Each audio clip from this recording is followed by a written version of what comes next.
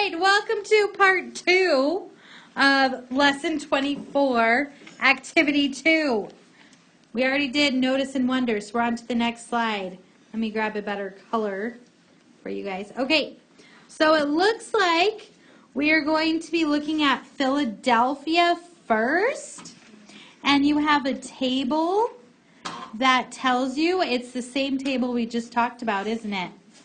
The number of speakers, so the people who speak English, Spanish, other Indo-European, and Asian. It's just going to be European languages. I don't know what the Indonesia maybe? Okay, based on the data, are there more people in Philadelphia who only speak English or more people who speak a language other than English? Show how you know. Number 2, what is the difference between the number of people who speak only English and those who speak another language? Show how you know. So I underlined the word difference. What does difference mean, Bella? Subtracting. Yeah, so number 2, you might be doing some subtracting. Number 3, Chicago is a city with a similar population to Philadelphia. So here, now we're looking at Chicago. You're going to figure out how many more speakers of Spanish and other Indo-European languages are in Chicago than in Philadelphia. Show your reasoning. And part B, this is going back to yesterday's talk. How do you know your answer is reasonable? Can you do some estimating and rounding? Yes. So you could do some estimating. And then we're going to share. Okay, guys, about 10 minutes. Work with your partner. Somebody get the lights. We're going to go over number 3 together because I think that one is the most challenging. So, Chicago is a city with a similar population to Philadelphia. So we're comparing cities. Books should be open. Mason, Miles, open your books. You're following along. So we're looking at this table. Question A. How many more speakers of Spanish and other Indo-European languages are in Chicago than Philadelphia? Step 1. You have to figure out how many Spanish and Indo-European language speakers are in each city. This is a 2-step problem. So first, I've got to add 422,568 plus 25,777. Everybody, what is 8 plus 7? 15. Put my 5 down, carry my 1. What is 1 plus 6 plus 7? 14. Come on, that's not a 4. Come on, pen. Carry my 1. What's 1 plus 5 plus 7? 13. Why is it being weird all of a sudden? Okay, 3. Carry my 1. 1 plus 2. Okay. And 4. I think it's being weird. 4 and 4. Okay. Goodness, that was hard to write. All right, so we know for Chicago, there's 448,345 Spanish and other Indo-European languages. Now we have to do the same thing for Philadelphia. Philadelphia, I'm going to add 127,352 plus 6,750.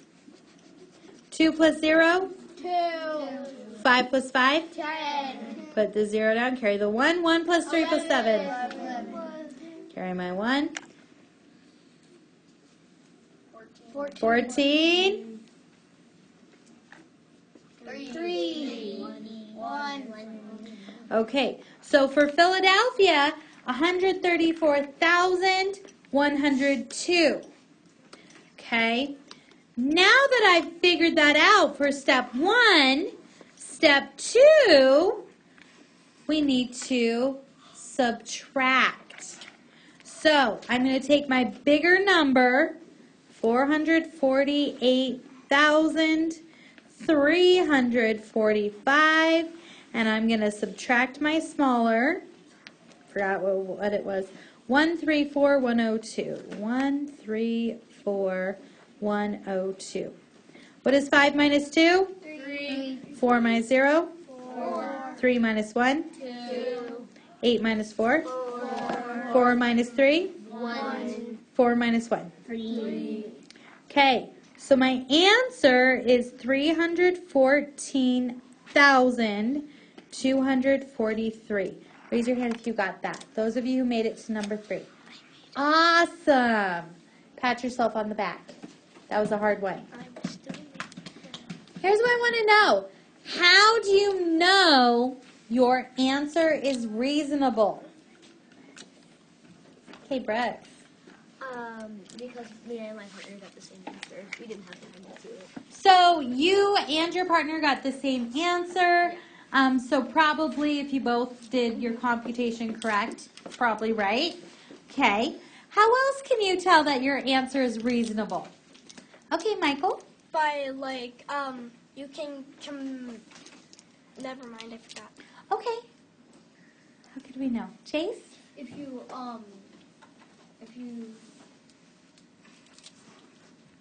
You know, I could look at it this way. If I just glance at these two numbers, oops. Maybe I need to charge my pen. Okay, if I look at those two numbers, I might say, oh, that's about 425,000 plus 25,000. That's about 450. And then if I look at these two numbers, I might say like 130,000. So if I subtracted 450 minus 130, be about what? 320? About that? And is that about what I got? Yeah. Yeah. So I could do some estimating and rounding in my head to figure out if it is reasonable. Questions? Do we need to go over number 1 or 2? No. Okay, I feel like we really were doing good with that one. Okay. We shared. All right, so today we performed addition and subtraction on very large numbers, right, guys? Were those very large? Yes. Even though most of us I would say all of us used the standard algorithm, we didn't all add or subtract the numbers in the same way.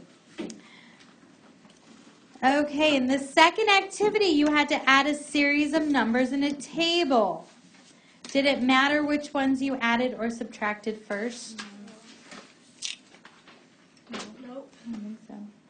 When the numbers being added or subtracted have many digits, it is easy to make an error, to regroup or carry incorrectly, or to get the digits mixed up. Guys, what are some ways we could check our answers?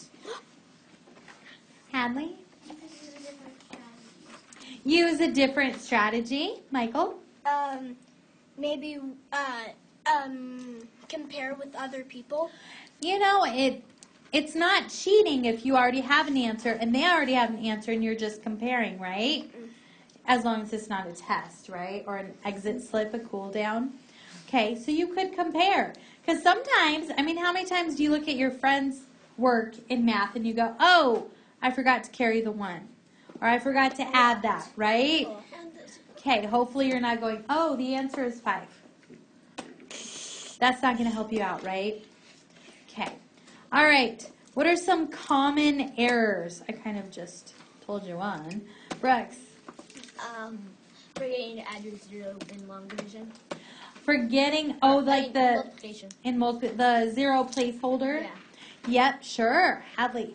Like to remember all of the numbers.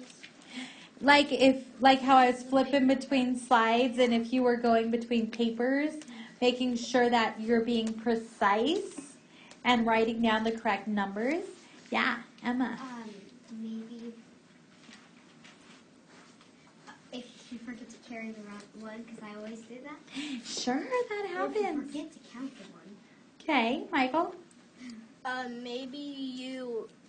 Maybe sometimes you forget to add the 0, like if it's 207, you might accidentally put 27.